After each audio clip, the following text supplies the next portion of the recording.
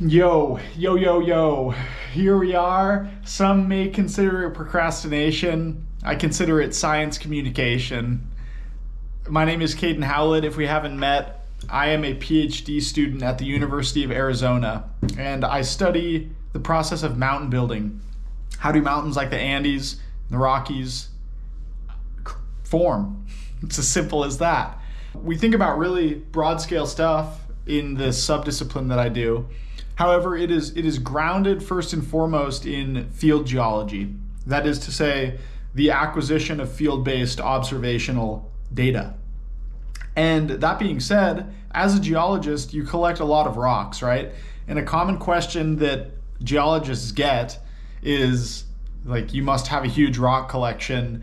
You must be able to identify like every gem and mineral on Earth. In fact, that's not the case, but we do accumulate rocks over time. And I had an idea for this video of sharing with you the rocks that I have in my apartment. And I think if you've been on the channel before and you know me, it might surprise you to know that I don't actually have that many rocks.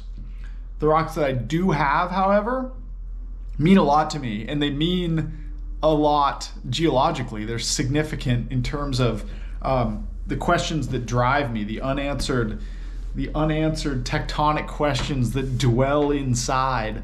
And so this is going to be a short video because I don't have that many rocks, but the purpose is to show you them. And so we're just going to walk around. I've done absolutely no preparation. I haven't laid anything out. I haven't reviewed any notes. So hopefully I can remember what these things are. But yeah, let's just walk around my apartment, see what we got. I don't want to show you too much of my house, actually. Well, I have a lot of trinkets, you know, and just disregard those. That's maybe a story for another day. Maybe could have cleaned up a little bit. Yeah, okay, we'll start here. Our first rock that we picked up here, you know, might not be the most interesting thing you've ever seen, but it might actually be one of the most interesting rocks in terms of geological processes.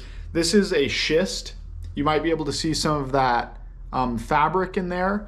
Schists are characterized, as you may know, if you're like an undergrad geologist, for example, by the parallel or sub-parallel alignment of minerals like mica, like muscovite and biotite. This causes this causes this schistose fabric, you know, thinly layered, peels off really easily. So this is the Orocopia Schist. This rock is extremely interesting tectonically. Listen to me very carefully when I say this. This is a metamorphic rock. It's experienced relatively high temperatures and pressures. This rock was deposited as sediments basically in an ocean basin, in a trench, we call it. Subsequently, these sediments and sedimentary rocks were subducted underneath the southwest margin of the United States or North America, under modern California, Southern California, and then they were re-exhumed to the surface. So basically, this was a sedimentary rock that accumulated in the ocean, was pushed underneath the continent by plate tectonics, subduction, on, you know, oceanic lithosphere going down, and then it was exhumed to the surface by processes that people are still trying to figure out. So in a very, very short period of time, geologically speaking, this rock got shoved underneath the continent and was exhumed out of it. The Orocopia Schist. I highly recommend reading about that if you haven't heard about it. All right, what else do we got behind me? Okay, this is a simple one. Keep in mind, all of these are very meaningful to me. This is just a beautiful piece of vesicular basalt. This is from the Big Island of Hawaii. I actually filmed a video exploring the world's largest lava tube. And that is from the Big Island, just a very recent, like this is from a lava flow in the 1970s, I think. So just a young, cool souvenir. I'm doing no particular order here. Moenkopi Formation. I collected this during my undergraduate field camp. These are called oscillatory ripples. The Moenkopi was deposited in a shallow, or at least partially deposited in a shallow sea environment tidal. And in these tidal environments, you have wave action that goes in both directions, two directions, let's say, primarily. And that creates what are known as oscillatory ripples. These are characterized by basic symmetry across the ripple crest. Whereas if you have flow in a fluvial system, river system, for example, that's all going in one direction, you're going to develop some asymmetry to your ripples. These don't have that. The Moenkopi. It's Triassic, I think. I hope it's Triassic. Correct me if I'm wrong. Okay. Amazing rock right here. Take a look at that. Think about it. Pretty common. Think continental crust. Think Yosemite. Granite. You see those big salmon-colored potassium feldspar crystals. This I collected in southern Tibet. This is part of the Gangdese batholith. These are granitic plutons that they can be thought of as a similar, having a similar origin to something like the Sierra Nevada batholith. That is to say, the granites in Yosemite. They formed as a result of subduction of oceanic lithosphere beneath southern Eurasia prior to the collision of India with Asia. So this rock means a lot to me. It's a very just common, normal granite that you'd see, but I love it. All right, moving down the line, we're going to another continent. This was collected just a couple weeks ago. Can anyone guess? This is a serpentinite.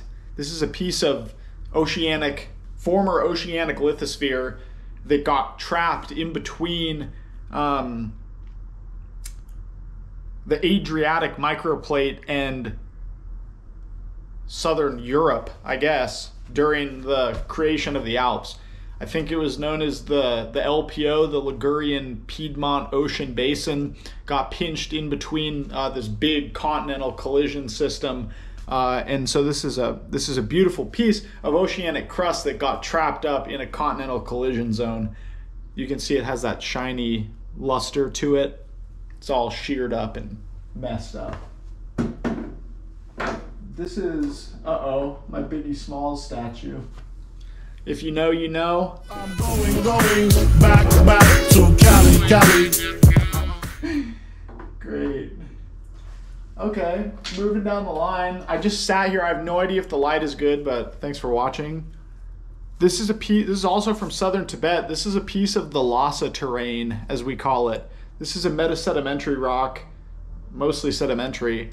I do not know much about what the Lhasa terrane is made of, to be completely honest with you, but this is just a beautiful interbedded siltstone and limestone marine rock, I guess. Clearly don't know that much about it, but I collected it at like almost 6,000 meters above sea level with my buddy Kurt Sundell and collaborator. I love you, Kurt. All right, we're still on the same shelf. Calcite crystals. We're getting real crystalled out here. This is from Bridger Canyon, Southwest Montana. Super common when you're like scrambling around in the passive margin rocks, like the Mississippian Madison group, Mission Canyon, Lodgepole, limestone, stuff like that. There's a ton of this like prismatic crystalline calcite precipitated in various veins and whatnot. So that's kind of cool. Yeah, cool. Well, that's all we've got on those shelves. We have something up here.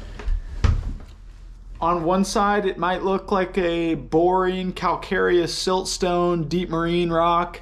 And then I might turn it around and reveal to you a beautiful ammonite fossil. This is from the mid-Jurassic La Manga Formation in the South Central Andes. I collected this with my buddy Chance Ronimus. He must have one as well.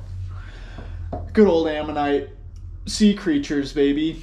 Oh, this is cool. This is a piece of the Kailas formation, Kailas, in southern Tibet. Very interesting. This is just like a pebbly sandstone that I picked up, and you can see I have a little K on there. Obviously, this rock is like so standard. It's just a common, like, coarse, very coarse sandstone with pebbles, whatever. But it has a lot of meaning tectonically. The origin of this basin that these rocks were deposited in is, let's say, still debated.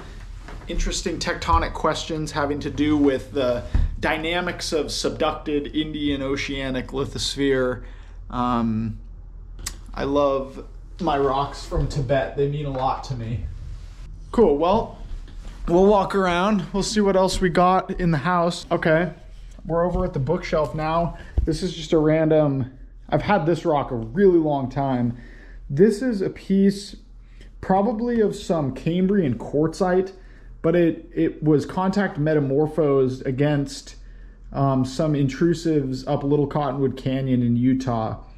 These intrusives, I think they're just kind of, or at least where this was collected, it's referred to as the Alta stock. Basically an altered quartzite that was really close to an intruding body of granite. This is a special rock up here. I didn't even know this was up here. This is probably the most valuable rock I have, truthfully. This is called highlight opal, and you might be able to get a feel for it. The reason this is valuable is because that's a lot of opal, and I'm talking about just that stuff on the surface of this basalt, or I guess andesite, from Highlight Canyon, a really famous locality in southwest Montana near Bozeman. Something interesting about highlight opal is that it has trace amounts of uranium, relatively high trace amounts, and if you put a black light on this stuff, it glows like not iridescent, but fluorescent green, and it maintains some of that after you take the light off of it. So my highlight opal specimen means a lot to me. Love the rock, kind of want to make a piece of jewelry out of that someday. All right, I'm keeping you looking at the floor because I don't want you to get too comfortable in my house. This is just a nice, like, cubic pyrite. Kind of cool. This is just a river stone from the Middle Fork of the Flathead, where I used to work, northwest Montana. This is Belt Supergroup rock. Speaking of the Belt Supergroup, this is my favorite rock I own, everybody. This is 3 separate stromatolite heads from the middle Proterozoic belt supergroup that I just mentioned. These stromatolites, if you don't know, these are cyanobacterial mats that have been around billions of years, literally, still living in the oceans today. Basically, it's kind of hard to get with this light, but when these things grow, they'll develop a mat of cyanobacteria or algae, and then some sediment will accumulate, and then it'll continue that over and over. So they develop these somewhat concentrically ringed fossils. So this rock means a lot to me. It's huge, and I've carried it around a lot. In fact, I sampled it when I was on a way up in the wilderness on a rafting trip, and I kept it. So that's my stromatolite. I had 2 rocks above my sink. This is just a nice, like, out of context kinematic indicator, what I guess you'd call a delta clast, from the Spanish Peaks region of southwest Montana. This is Archean in age, maybe 2.8 billion years old. Great. This one actually has the name on it. This is a carbonate from the Newland Formation. This is also the Belt Supergroup, but it comes from my field area in the Little Belt Mountains.